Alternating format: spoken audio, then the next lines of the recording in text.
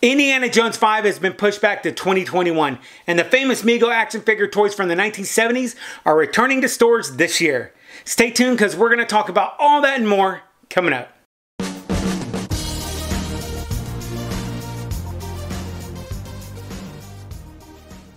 What up to my peoples, and welcome to Retro Crunch, your nostalgia show where we talk about all things retro. Before there were Star Wars and He-Man action figures back in the day, there was a little toy company called Mego that had some of the first action figures ever made, before they were even called action figures. And Mego Toys just announced that an exclusive line of new and recreated classic Mego action figures will be launching at Target stores starting later this month.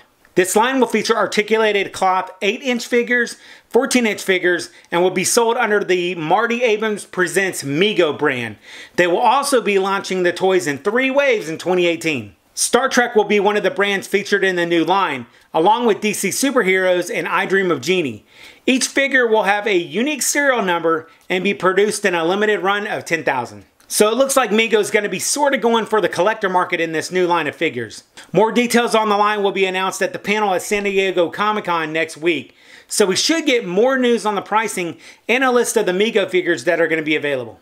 And then next up in some retro movie news, the return of Indiana Jones in his 5th movie, which was supposed to come out on July of 2019, has been pushed back to July 2020. Oh my God. Am I disappointed? No, not at all, not at all. The reason for the delay on the film is due to some script issues that they've been having, and also there is a new draft that's being written for the movie according to HollywoodReporter.com. Harrison Ford is now 75 years old and is going to be 78 by the time Steven Spielberg is ready to release this 5th Indiana Jones movie. So let's hope that Ford is still interested in making the movie when they actually start production. Are you guys ready for another Indiana Jones movie? Because I wasn't real impressed with the 4th movie. So this one really needs to be good. Also, do you think this will be the last Indiana Jones movie? Because it sure looks like it could. Then the first Magnum P.I. trailer for the 2018 reboot just came out. And you guys, y'all have to check this out. It looks like it's going to be really good. I'm going to definitely link to that down below. And years before the words smart and watch were ever used in the same sentence, the famous crime-fighting comic book character Dick Tracy wore one of the most popular watches ever thought up. If you ever read Dick Tracy comics, you probably have seen the iconic timepiece that he has. Maybe a bit lame by today's standards, but in the 1940s and 50s, the talking watch was actually unheard of.